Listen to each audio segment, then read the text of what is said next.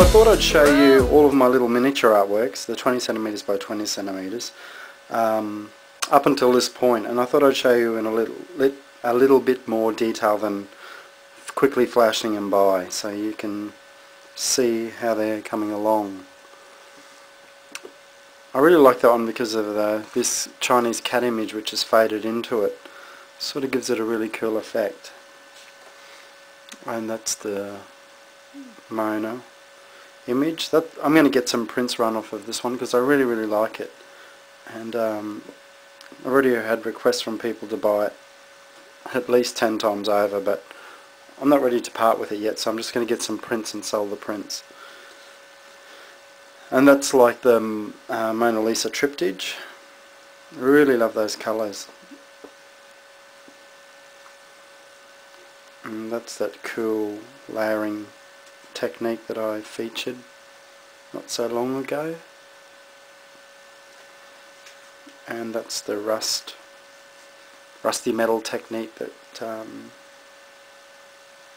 is going to be on one of my texture kits, or it's going to be featured. That's a slight variation of that. And of course these some of the Mona compositions. Love how the light reflects off the spray paint almost.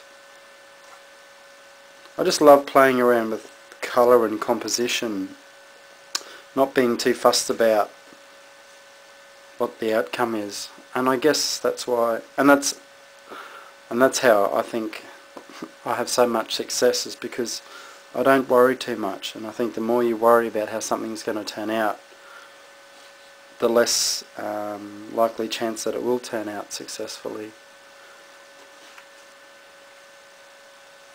Now obviously a lot of these aren't finished, but they give you really good ideas of what you can do to larger works.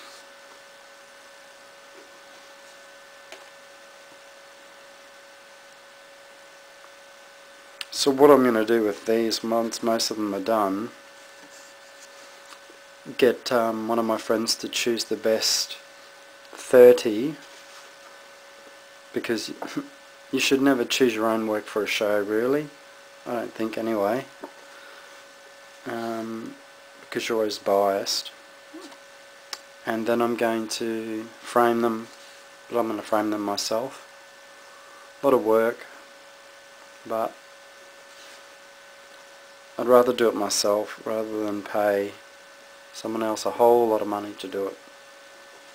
Not that I have a problem with paying out people money, but I've got the skills to be able to do it, so I'm just going to do it. Oh, I like that one. Now these are the ones that I did today with the dandelion leaf. You can sort of see this leaf here. Plus I used this gate pattern, which I think is quite effective. Now this one I really love. That was sort of the first one that I did, and it just turned out excellent. I'm not sure I want to do much more to that. And this one, how it's got such a beautiful negative shape where it's really dark and then it sort of fades into all the colours. It's like, I don't know, sort of looking from somewhere dark into the garden, or the other way around, you're looking, there's the garden outside and then there's somewhere dark to go inside. Really like that combination. It's very pleasing for my eye.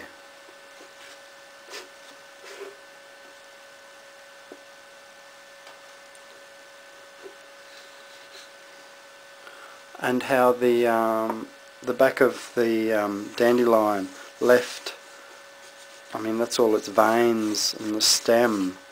I mean, how cool is that?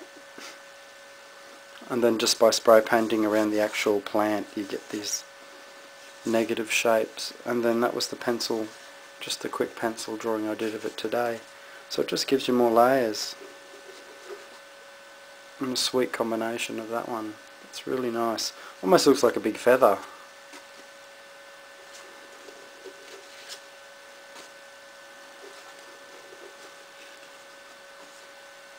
Really enjoying this process of trial and error. There's some really good results.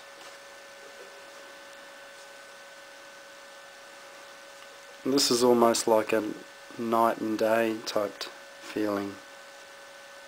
Turned out really well. So that's those works